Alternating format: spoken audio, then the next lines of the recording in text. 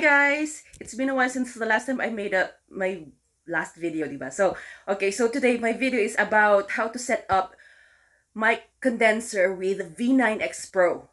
Okay? Hindi siya V8. It's V9X Pro. Ganda po yung V9. Okay? So, let's start. Okay, so ganito po siya.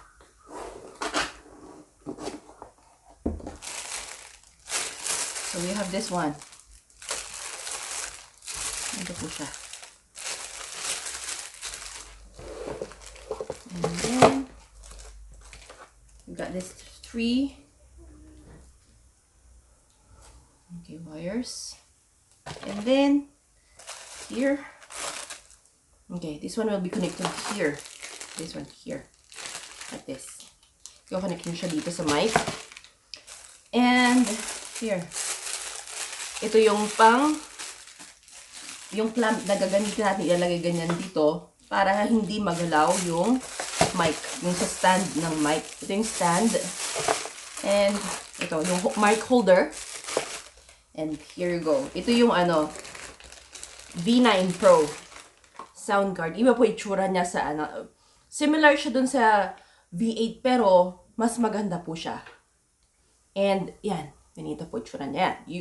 USB here para sa phone 1, phone 2. Yan, mga ganyan. Headphones, headset, mic 1, mic 2. Ito mga ganyan. So, ito, for the mic, yan, sa pitch blend, yan, sa mid-range, bass, monitor, mga ganyan. Tapos, sa company, yan, iba-ibang, sound. Pwedeng clap, laugh, victory, cheer, pro, kiss, boom, samba. Oh, no! Mga ganyan. Iba't iba po siya. Yan. Medyo mabigat siya.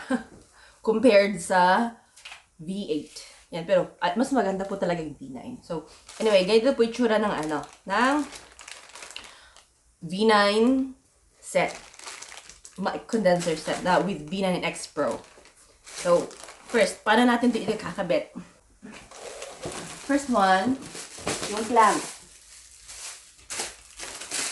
This is the clamp. Sabayin natin yan. So, here you go. Naka-stapler pala siya. Here. Ito siya. I open this one. Yan. Madali lang siya. So, yan. Pagkasahin nyo siya dito sa Pag hindi siya kumasya, yan. Open nyo pa. And then, yan. Ito yung holder. Kaya, kailangan natin i-connect dyan. Kukonect nyo siya dito. Kailangan hindi siya magalaw. And, see? Ganyan. The next one will be the stand. Ito po. Ito yung tsura nito. Yan. Ito yung ganyan. Bahala na kayo kung paano nyo gusto i-cut. But anyway, ganito gagawin ko. Ilalagay nyo siya dito. Open that one. Hook here and then i-connect nyo siya ganito. And then ito. Pwede nyo siyang i-ganito. Yan. And then, yan. And then, ito naman siya. Ito yung mic holder natin. Cut nyo siya ng ganito. See? Ito yung, i-connect dito. Ganyan. Gaganyan nyo siya. Yan. Nakaganyan. Yan. So, kapag okay na siya, kapag naidikit nyo na siya, okay na ba? Connected na ba siya? And then ito, i-secure nyo to. Secure this one. Okay na ba? Paano ba natin? Ganito ba? Paano bang style lang natin? Depende sa inyo kung anong gusto nyo. And then, the next part would be this one. And this one. So, ito siya. Ganyan. Ito yung ito yung mag-hold ng inyong mic. It's either, pwede nyo, ganyan siya dito or sa kabila. Pababa or pataas. Depende sa inyo kung anong gusto nyong position ng mic niya. So, or in my case, I want it this way. Ganyan. Nito. And ganyan ko siya.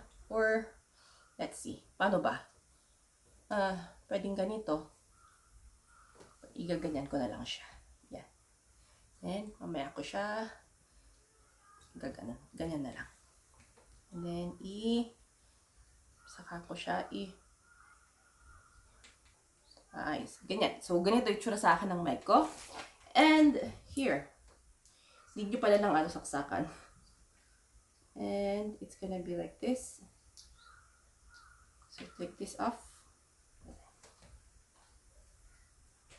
Take these off. And, ito yung sa mic. Dyan sa likod, makikita nyo siya. Let's see.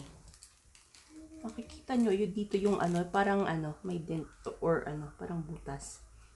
Something like that. And yung tatlo na parang something, dun yung pasok yung mga butas. May butas dito, yung nandito na 3 na pala, parang mga arrows, yun ang i-match nyo po dyan sa mic nyo. Now, you have this. Ito naman, para saan to? Gagamitin nyo siya ganyan para pang sala ng sound. Pero, kung ayaw nyo gamitin yan, you can use this. Ito. I'm gonna use this one today. Ganyan ko siya. Para mas malinaw yung sound. Para yung mga noise around is hindi makakatch. Talagang boses nyo lang yung makukuha. And then, here. Meron tayong mga wires na to. Okay? So, ganito gagawin natin. Dito is for charging. If may charger kayo, yun, itikit nyo siya dyan. Pero, okay lang kasi may battery to sa loob, naka-charge na siya. So, what you're gonna do is i-on nyo siya, ganyan. Push nyo, click nyo lang siya, medyo, mga 2 or 3 seconds, saka ganyan siya, di ba? Yan. And then, for example, this one, i-connect nyo to sa phone. This one. And, i-connect nyo naman to sa phone kung saan kayo magre-record. And, this one is accompaniment naman siya. For example, kukunin natin yung music dito. So, go here. Connect that one here. And this one will be connected sa accompaniment. Ganito. This one is, nakalagay AUX in. Ito, accompaniment to. Ito is para sa phone recording. Now, if you have headset or headphone, pwede nyo gamitin yan. And then, ito yung mic. Ito yung line ng mic. So, you can put it here, mic 1 or mic 2. So, we're gonna put it here, mic 2. Sa V8, merong malaki siyang slot para sa regular size na mic. Pero, sa V9XPRO, wala na po yung ganon. Actually, hindi naman natin ginagamit. So, ganito siya. Here. Okay. Okay, so here, naririnig nyo na. Tataas natin yung sound ng mic. And yung echo. Tignan nyo. Pagbawain natin yung echo. Yan. Naririnig nyo siya. Okay. So, try natin sa echo. Yan. Okay. We started as friends. Something happened inside me. Now I'm reading into everything. Okay, so yan na po yan. Ganito pong yung sound niya kapag kinonect nyo siya sa sound card. Ito yung talagang exactong sound niya. Hindi pa ako naglagay ng kahit na anong effects. Sabi kasi nakasing lang siya dyan. Yan, sing lang siya. So, try natin to. Clap. Okay? Yung sound. Laugh. Sa victory naman. Victory! Next is cheer. Natin.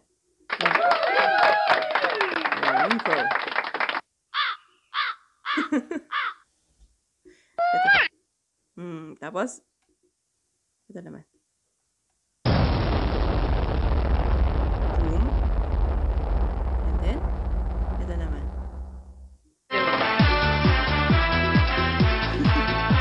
Ito naman. Oh no! And then, this one. Okay. Ganito po siya kapag yung mga effects niya, di ba? So, anyway, that's it. Ganito po siya. Yan. Napakadali lang kasi tsaka hindi siya USB. Hindi siya USB port. Ano siya? Parang yung port lang ng headset or ng microphone, ng headphone. Ganun na siya. I-connect nyo lang sa cellphone or sa computer nyo. So, mas madali siyang gamitin. Okay, so anyway, that's it for today. I hope nagustuhan niyo yung video kung paano gamitin ng V9X Pro. Kung paano siya i-set up. Okay, bye-bye!